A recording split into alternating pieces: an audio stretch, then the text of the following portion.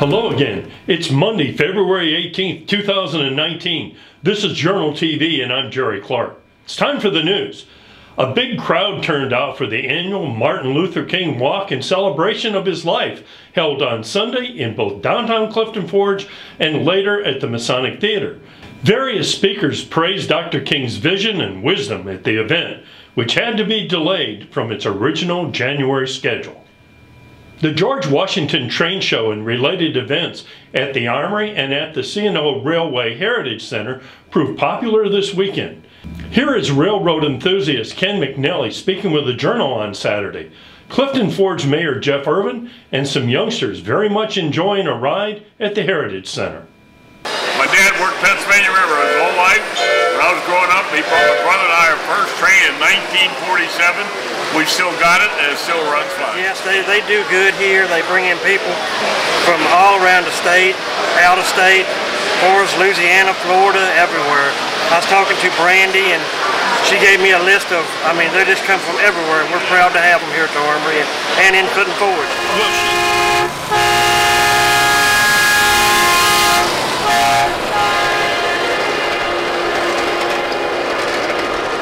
And now a word from our sponsor.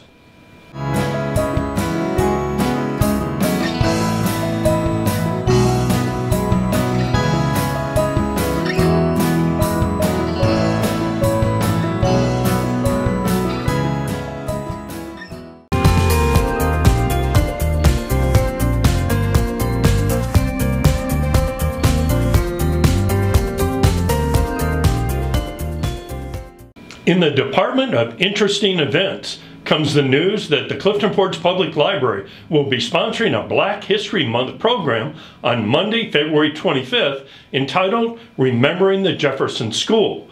Teresa Johnson, a longtime local educator, will preside over the program, which will begin at 6 p.m. Important public meetings are set this week. This evening, the Alleghany County School Board meets at the Jackson River Technical Center at 6 p.m. And then tomorrow at 4:30 p.m., the Covington City Council will hold a joint session with the Planning Commission to discuss the updating of the city's comprehensive plan and to have a discussion on how to go about recruiting a permanent city manager. And we'll be right back.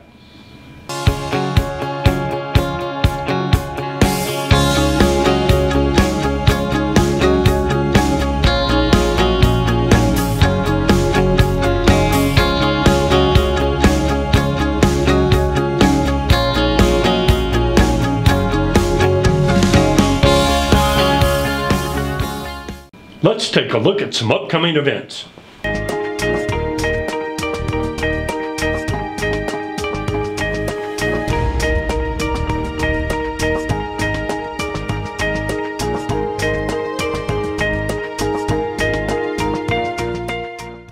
And now for local obituaries. Mildred Pitzenbarger, 83 of Buena Vista, died last Thursday.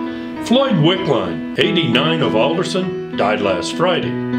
Thomas Reed, 90 of White Sulphur Springs, died on Saturday. And Grover Higgins, 72 of Clifton Forge, died on Sunday. More information on all obituaries may be found on AlleganyJournal.com. Let's check out the local weather forecast. On Tuesday, it should be partly cloudy with scattered showers. High of 45 and a low of 30. And on Wednesday, cloudy with rain and snow.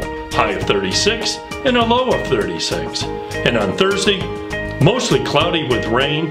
High of 50 and a low of 37 degrees. And here's your editor's favorite segment.